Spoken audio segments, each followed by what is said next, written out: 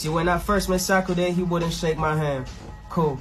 I'm not too proud to say I'm still a fan, but I held a grudge and told myself to wait till I'm the man. I'll never give that man a verse, and boy did I stick to my plan.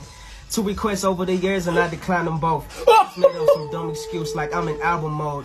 Looking back on that today, I was in coward mode. And besides, those 2 songs are either out or old.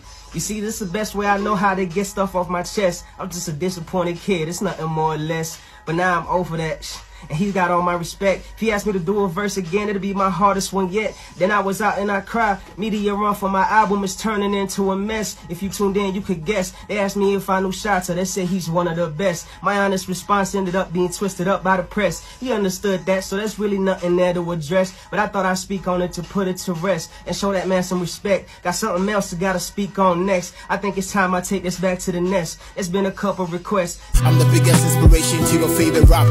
I ain't trying to be cocky faced, I do it proper. I heard a young champ is hurt. I'm sorry, but anytime you meet the highest, all you need is just a marker. Grab an autograph and get a fuck out. I ain't gotta shake your hand so you can walk out.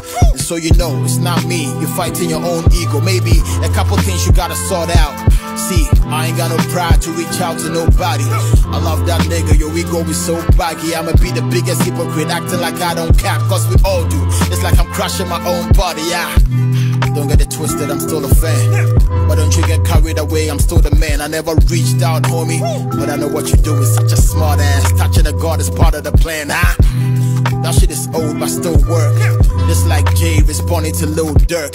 This the price you pay when you swallow the pill first. Again, I'm sorry just in case you still hurt, huh?